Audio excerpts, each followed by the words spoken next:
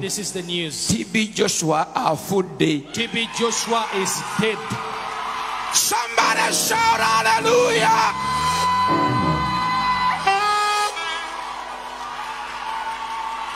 Kuba enduulu kubanga tujja kikuba olwaleero.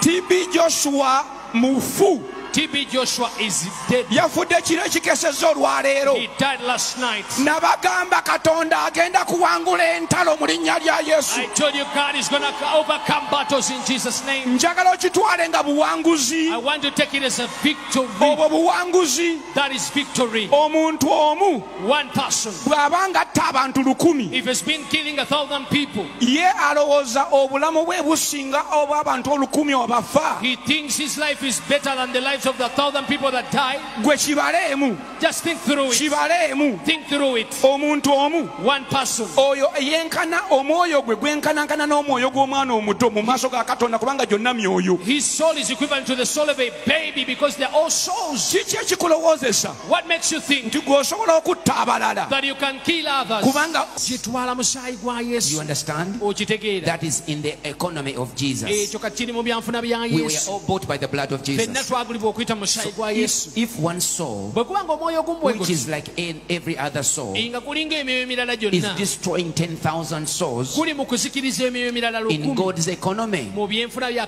when Katonda. that soul dies, Omwoyo gwo bwe gufa that means others will live. kitegeeza abalala So baakuwonawo. in the mathematics of heaven, Mu byembalirira y'eggulu it is joy. liba ssanyu. It is the final channel being the no. Pastor Jackson Ssenyonga nga bulijjo yavuddeyo n'ajaganya okufa kwa Pastor TB Joshua owe Nigeria. N'agamba talabanga muntu mufere, muntu asinza sitaani ng'ono ng'ate abuzizza abantu bangi. Era n'asaba ne Saala abasumba bano abali mu Uganda abagoberera omukulu oyo nabo bafe. Nga olaba Pastor Kakande waliwo n'omulala bwe yayogedde. Kankuwa akatambi weewulireko oleme gamba nti nze nkutereddemu nze mwogeredde ebigambo bino. Katwano neebuuliza obutambi buli obwali butambula nga bulaga nti nno omusajja ono ng'omulogo. Kubanga omuntu ajaganya enfa y'omulala bw'ataba mulogo abeera w'amaanyi. If one soul, Bwe kubanga omwoyo ogumu which is like in every other soul, nga kulinga emyoyo emirala is gyonna destroying 10,000 souls kuli mu kuzikiriza emyoyo emirala in 1,000 God's economy, mu byenfuna bya when Katonda. that soul dies, Omwoyo gwo bwe gufa that means others will live. kitegeeza abalala So baakuwonawo. in the mathematics of heaven, Mu byembalirira y'eggulu it is joy. liba ssanyu. So we are not rejoicing Tetuli mu kujaguza that he's dead. nti We afudde. are rejoicing Tusanyuka that 10,000 and 20,000 and a million others will live now in Jesus' name. nti abalala omutwalo oba emitwalo ebiri oba akakadde bajja kusobola okubeerawo mu linnya erya Sooka Yesu. okuba engalo nzitegeere nga teziriimu bukikya. Ezo zibadde engalo. Kati mu mpewo eno ogenda kuba endulu n'akabugu mu kajje. Kubira Yesu engalo olw'obuwanguzi bwaleese mu baana ba Katonda. Now, remember we are dealing with fake people. Jjukira wano twogera ku bafere. Fake people. Twogera ku bafere. One day, Lunaku the man in Kawala omusajja w'e Kawaala faked his death. yasooka ne yeebika nti afudde. Faked his death. Yeebika He was, I think, South Africa, oba yali South and Africa. he faked that he's dead. Ne yeebika nti afudde. Pictures came across Ebifaananyi ne bisaasaanira wonna only to lie to people okuvaayo okulimba so that he abantu can come and say, asobole okujja I okugamba was not dead. tya nadde And I'm going to show, I mean, actually, I was dead, but God raised me. nabadde nfudde naye Katonda yanzuukiza. Now I'm going to show people Kati ngenda kulaga I am abantu coming on nzijja the 30th ennaku z'omwezi to show you. okubalaga So they can fake their death. basobola n'okugeta okufa kwabwe. So we are going to, we know he's dead. Tuwulidde nti afudde. We are going to wait Katulinde a little bit because they are akaseera telling us kuba batugamba his body is nowhere, omulambo gwe tebamanyi we guli. and they say it is in the morgue. Bagamba nti guli Guli mu ggwanika. Muggwanika. And it's going to be, we don't know what killed him. tetumanyi naki kyamusse tebakyogera. Yeah. This guy Obidi Oboa was like that. He was joking with God, and one day God showed him who is in charge. This is a man who said COVID would not come, and he would not even come to Africa, and it came. So he's a false prophet. And then after that, he gave a date on the day all COVID would die in one day, because the rain is going to come in a very big way across the world, and it will wipe away COVID. And that was during 2020. That COVID was going to go away, I think around May or June. We know COVID is still here. So who is that? If he's a prophet, he's a liar. A lying prophet is the same as false prophet.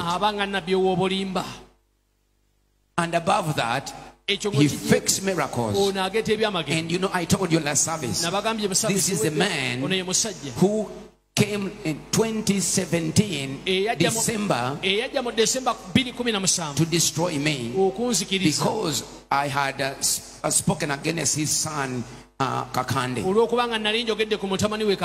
Kakande had given me 4 days to live. I did not die.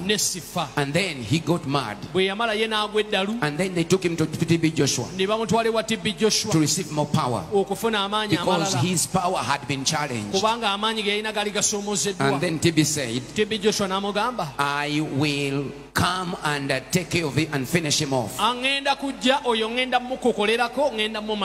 And he came in December. It was confirmed by where he stayed. And what happened? They brought two airplanes flying over this church, and they had a banner on them, the Kakande Ministries, and they poured water on this church because they were bewitching us. So we were told the Senkurumanda was in that, and then the TB Joshua was in that. They flew so low. This is on record. They flew so low, and they expected me to die. And after that, they conducted a meeting in Nambole, which flopped. They wanted the meeting, they spent billions of shillings to put people in Nambole to prove that they still had power. Not even 1,000 people were there, and that is, they flopped. And from that day, this Senkurumanda has never recovered. Now he doesn't know the future of his church. So he's building, I think, commercial buildings now, and still with the church, because he knows any time the church can collapse. And if it collapses, at least he would have made a fortune from people that donated it, and he will keep the buildings as business.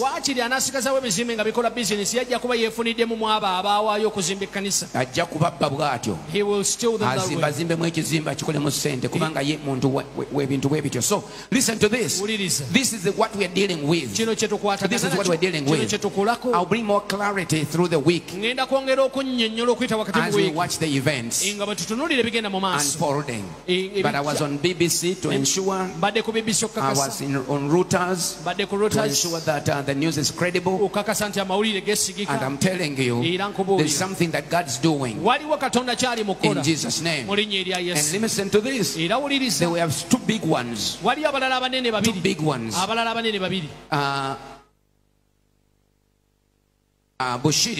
Bushiri and TB Joshua were the largest in Africa.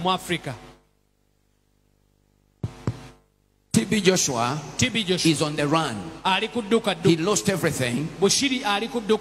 He lost everything. He's in Malawi. Can't even get out of the country because he's on an international warrant of arrest. So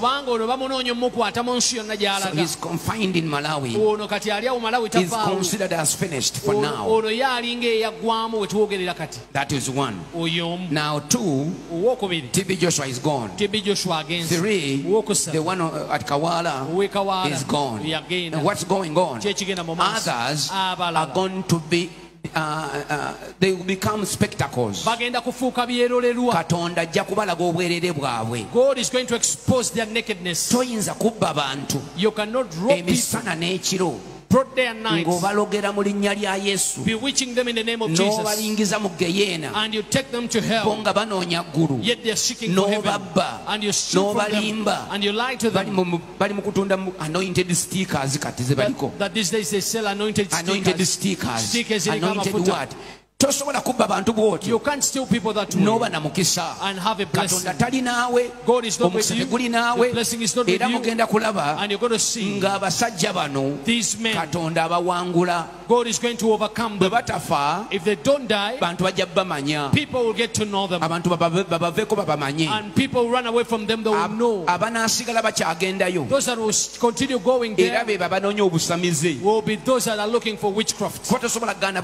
Because you cannot stop everyone. There are others who are looking for witchcraft. When they hear me say this, that man is a witch. Maybe that's the one I need. So there are those looking for that. Remember, the false prophets cannot get down totally. They cannot run out totally. They continue on lying people. One thing we want, for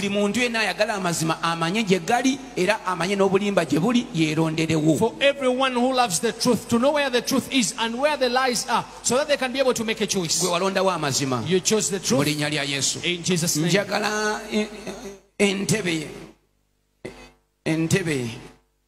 ekisawe ky'Entebe singa tulina kuteekayo ku surveillance. If we can, I want to see at the airport in Entebbe. To be very careful of our bank, to watch out for those people that are going to travel today, heading to Nigeria. Because their fellow people are about to join them to go and bury the if you see anyone heading out of the country, heading to Nigeria, you know he too has been a disciple. Some of them will get to know them with that. When their fellow people die, they go and bury and even give in condolences. They stand during the funeral to abuse those that preach the truth. Spread your hand and say, Jesus, if this is true,